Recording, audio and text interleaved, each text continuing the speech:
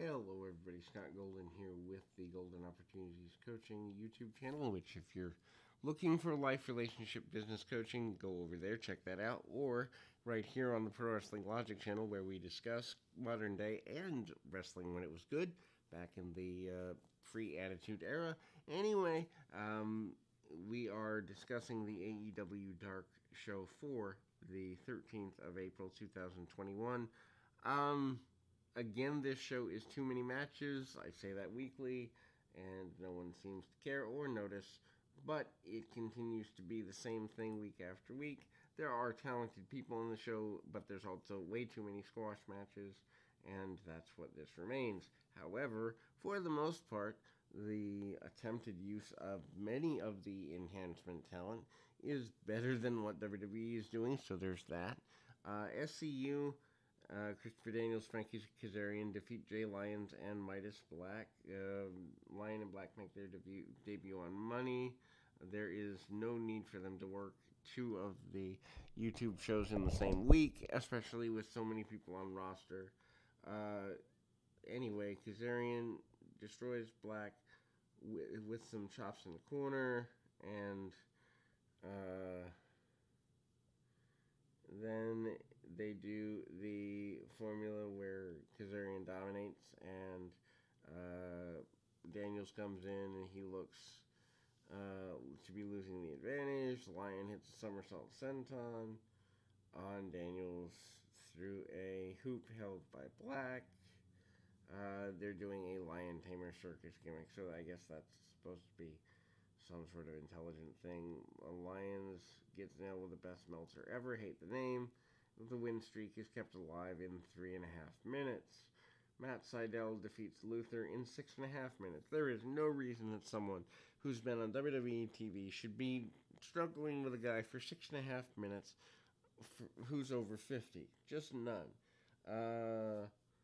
Basically, they torture each other by pointing to the third eye deal.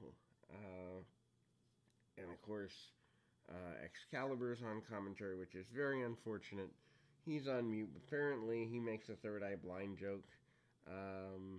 Anyway, Sydal hits a sunset flip early. Luther's shoulders are down for the 3. Ref counts 2 because, well, that wasn't the planned finish, and we don't pay that close attention.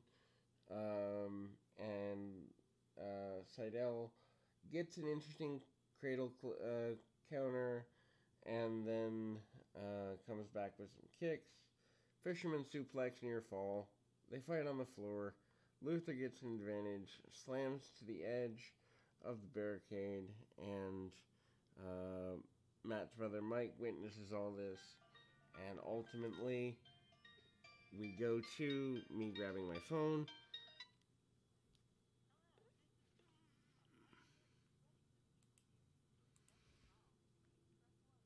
And then eventually we continue with Sydal eventually winning. Again, no reason for him to take this long to win this particular match. Dark Order 5 and 10, that makes 15, defeat Kit Sackett and Hayden Backlund in 3 3/4 minutes. 10 gets a submission on Sackett, who I think is making his full debut. There's a full Nelson slam. Full Nelson makes a comeback in 2021 in both brands. Interesting. Dark Order's Colt Cabana with -1 defeats Jake Manning in just under 4 1/4 minutes.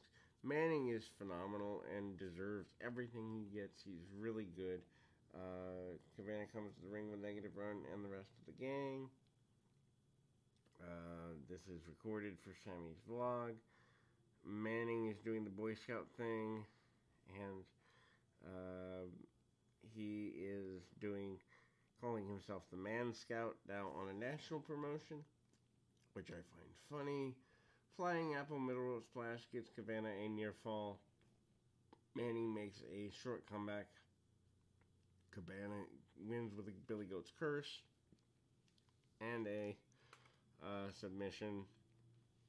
Red Velvet and Big Swole with Kylan King. So apparently we have women's stables now defeating Amber Nova and Queen Amita, 4 minutes. Velvet and Swole continue to be, I guess, okay tag partners, but completely unnecessary. This is a match that didn't need to happen. Velvet gets the win with her chef's kiss, kick to Nova, and she's got a match against Jade Cargill today on Wednesday, which hopefully Cargill squashes her in about 3 minutes, because that's all that Red Velvet really needs. Post-match, Cargill comes out and she gets speared through the ropes, and there's a brawl, and they're separated by referees. Aaron Solo, whose biggest career accomplishment was being Bayley's ex-boyfriend, defeats Fuego del Sol in 3 minutes.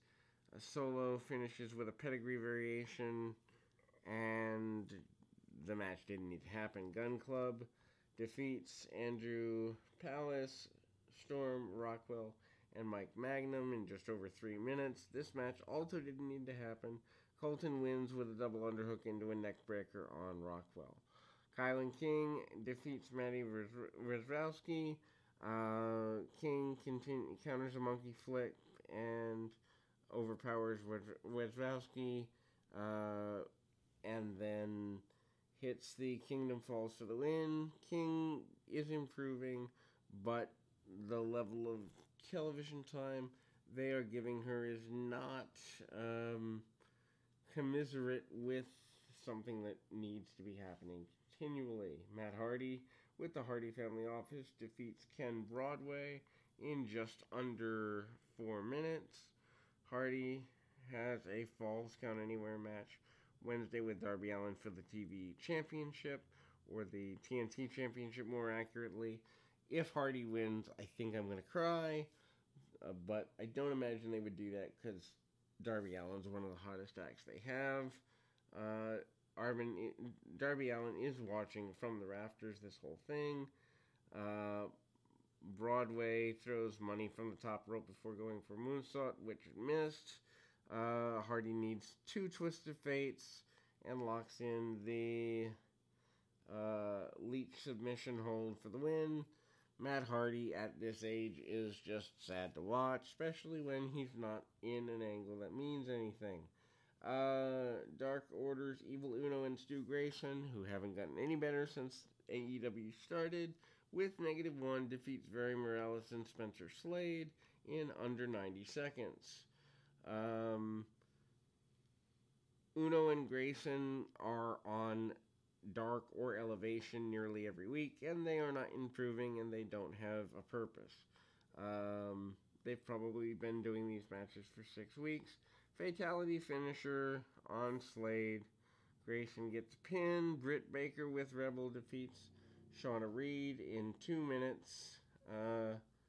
Reed starts out with a fast attack on Baker. Baker cuts her off with a clothesline. Baker gets rolled up for near fall, trying to taunt her. Eventually locks in the lockjaw, getting the win over the debuting Reed. Speaking of more stuff that doesn't need to happen, although Britt Baker is probably the best woman they have, so her being on weekly doesn't bother me at all. Multiple times a week is unnecessary. Brian Cage and Ricky Starks with Powerhouse Hobbs and Hook defeat Carly Bravo and Dean Alexander in 2 3/4 minutes. Bravo gets sent to the floor. Hook does offense on the outside. Why we haven't seen Hook debut, I do not understand. Hobbs destroys him. Back in the ring, Cage tosses Bravo backwards with a fallaway slam, and Alexander gets powerbombed for his trouble too. Then there's a superplex on Bravo. Starks is setting up,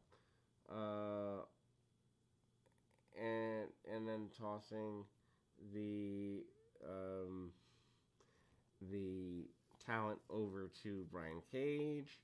Cage gets told what to do. Cage hits the drill claw on Bravo to finish this off. Unnecessary, and it appears they're getting along again, which doesn't make sense either. Nyla Rose with Vicky Guerrero, why is she still here? Defeats Lila Gray in 1 3/4 minutes.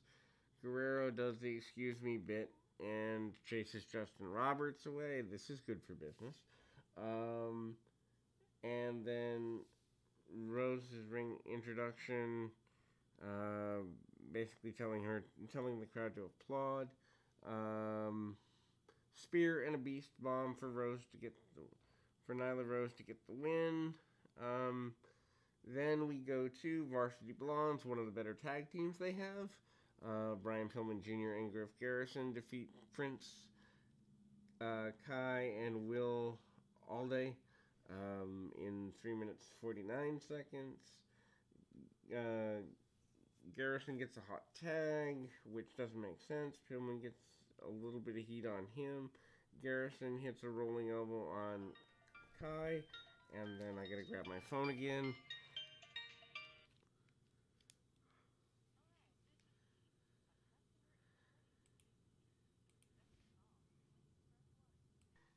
And we go back to Lance Archer. Lance Archer, of course, with Jake Roberts, who I'm starting to worry about. His breathing during promos is not sounding good.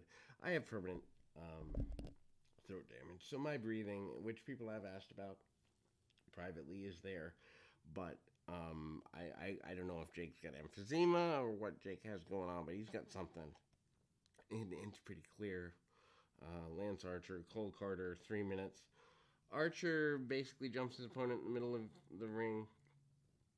Introductions. Goes right at him. Carter goes for crossbody, and,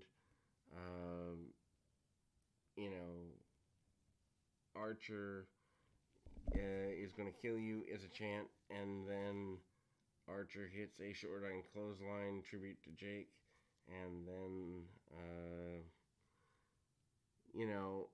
he has to chase his opponent around.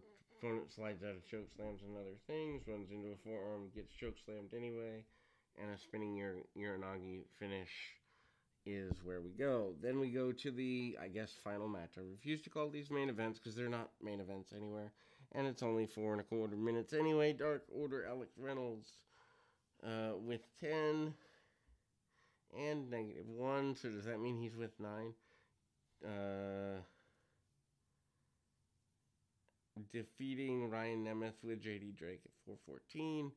Silver joins on commentary. He'll be back in a few months with the shoulder thing. Attack Before the Bell gets the advantage. Match is sponsored by State Farm.